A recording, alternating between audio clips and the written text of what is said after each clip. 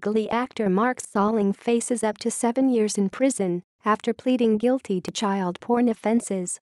The 35-year-old admitted to being in possession of images showing children being sexually abused after thousands of pictures were discovered on his laptop.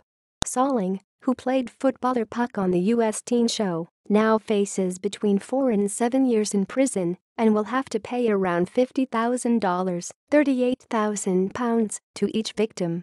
He was arrested in California in 2015 after police were tipped off that he was in possession of child porn.